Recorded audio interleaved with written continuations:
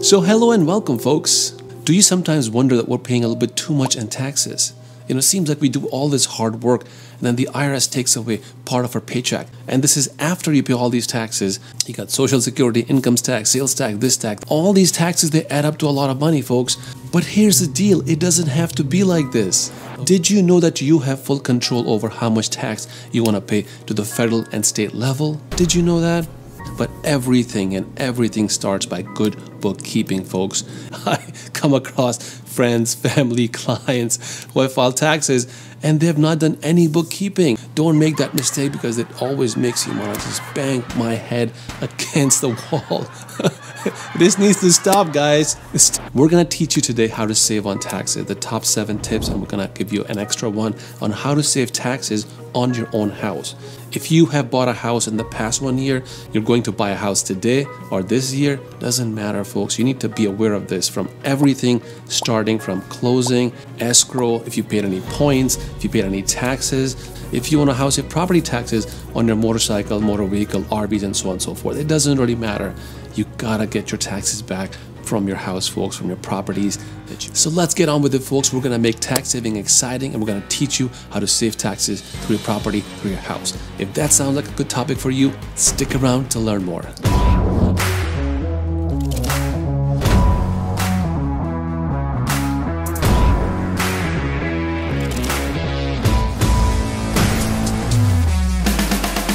Hola, ¿cómo estás? Konnichiwa, ni hao, salam, namaste, kef halik, privet to all my friends all over the world. If you like this content, please don't forget to like and subscribe and click the notification button and show some love for your boy AK. Let's start with the first topic, which is your mortgage statement. So at the end of every year, you will get a letter from your vendor showing how much interest you've paid, how much taxes you've paid, how much principal you have paid. This will include PMI as well. From that statement, folks, all the interest that you have accumulated over time and paid to this lender is tax deductible up to a certain point, and I'll show you how much. For this to happen, you must own the property. Now, it sounds like an obvious thing, right?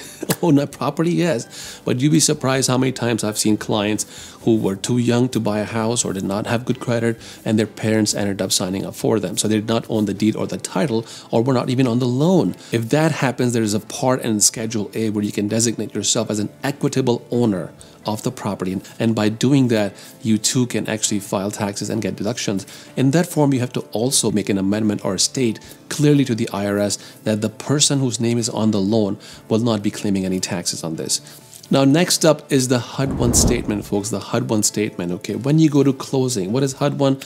Is basically, it's showing all the details of your closing, right? So once you get that HUD-1 statement, you want to see how much taxes have you paid. Sometimes the seller ends up paying a certain amount of taxes for the next 6 months. Sometimes the buyer ends up paying, part of the taxes. Let's say, for example, the closing happens in September, but the taxes are paid from June to September. That means you can get a deduction on those taxes if those taxes were included in part of your closing package, okay? Have your CPA or someone look at your HUD-1 statement and find out more how much taxes have you already paid. If you have more questions on this, you can go to portal.hud.gov and we'll give you more information. Now let's talk about the fun stuff, which is a lot of what I have, is personal property such as motor vehicles, RV, motorcycles, motorhomes, anything of that nature that your county or city may charge you taxes on, personal property tax, which in Virginia is pretty high. There are some workarounds for that. You can also register your car or vehicle in some other state or city if you have an office there. For example, we have offices in DC, so we register some of our vehicles in DC. You can certainly do that, and it's totally legal because that vehicle is operating under the business name. If you can't do that, that's okay. What you can do is make sure that those taxes are deducted from your taxes when you file them. In fact, it's line number 7 on Schedule A form, so please have a look at that. Now, keep in mind there's a minor caveat in this, is that you cannot deduct everything. For example, if the county spends money on fixing sewer or doing some improvement in the city or the county, those taxes cannot be deducted from your taxes. However, what I have seen in my experience that IRS never challenges, so it's worth trying to putting the entire amount in your taxes and seeing if the IRS would challenge that. So now sales tax, right? Some states don't have income tax, but most states do have sales tax. So sales tax is also a deduction for your home purchase items. Did you know that? I did not know that, folks, 10 years ago, but now I do. And now you know that too. So make sure you have deductions for your sales taxes that you're paying, and it could be pretty high in some states. When you deduct your sales tax, you don't have to report the state tax refund as an income, and that's the great benefit, folks. Okay, the best part is you don't have to track all these taxes. You can just go to irs.gov and use their calculator online. I'll put a link down below for that calculator for the sales tax. Okay. Now, next up is mortgage tax deduction. So you have a big mortgage, let's say, I don't know, $200,000-$300,000, right? You can only deduct the amount, the original amount that you paid to buy the house. For example, you bought the house for $200,000. So it's going to be $200,000 plus up to $100,000 plus any repair loans that you may have taken. Some banks will give you a loan to repair your property. That could also be included. So let's say you have $50,000 in repair. So it's $250,000 plus up to $100,000 is what's tax deductible if you're paying interest on that. Okay, it's only the interest, not the principal. So keep that in mind. Now, what happens if you refinance the house? So let's say your house value increased from $250,000 to, let's say, $400,000, right? You cannot start deducting your taxes from $400,000. It has to be the time of acquisition amount that you bought the house originally for. Now, what happens if you have multiple properties, right? That could happen to some people. I'm one of them. If that happens, you can pick the top 2 properties, okay, which has the highest amount of interest rate. Let's say some investor properties cost as high as 7% interest. So you can certainly take those 2 properties and deduct the interest from those 2 highest rate properties, okay, to deduct your taxes. And see what I told you, paying high interest is not always a bad thing. Sometimes it can benefit you while filing taxes. Every problem is an opportunity. What a wonderful way to save on taxes. Now, timeshare. Some people may have timeshare. Some people have some money. They have extra timeshare. Maybe they go there in summer. Maybe they rent it out to Airbnb. Those timeshares are also tax deductible from the interest standpoint. So if you have a timeshare, it could be considered a second home and you can save on taxes, deduct that amount. Now, what happens to reverse mortgages? Some people have reverse mortgage, which is a very high interest rate. Again, all that interest up to $1 million is tax deductible. Now, let me also give you a piece of advice and an expert tip that somebody may not tell you. If you were to take a home equity loan from your house, right? Let's say we had that example where our house just blew up the value from $250,000 to $400,000. If you want to take out a home equity line of credit from your house up to $100,000 or more, it's totally tax deductible, okay? You don't have to report that as an income, even though you can use that money to pay off your student loans, you know, your car bills, your Rolex watch, whatever you want to get, guys and girls. It doesn't really matter. It's not what you make always, folks. It's what you keep is what I'm trying to teach everybody.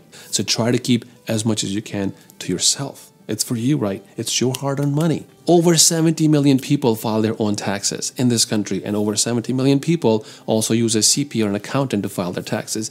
But did you know that these CPAs, their job is not to save you on taxes? Yes, their job description does not say anywhere they're supposed to save you on taxes. Their job description is to keep your accounting, keep your books, and file your taxes. Please have a look at entrepreneurextraordinaire.com.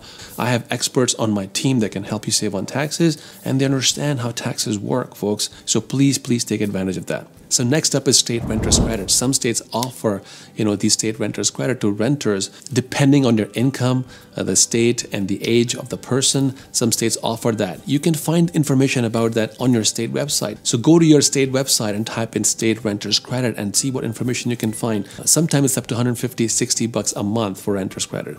Please don't miss out on that credit because it can save you a lot of money in the long run on taxes.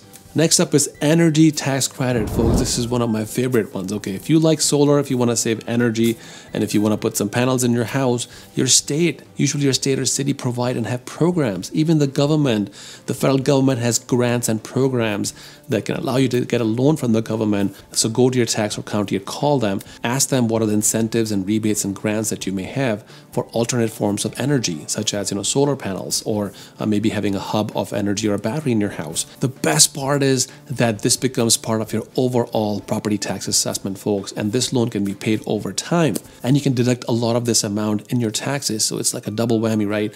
In a good way. So again, everything good starts with good bookkeeping. So if you're listening to this video, please start to do some homework.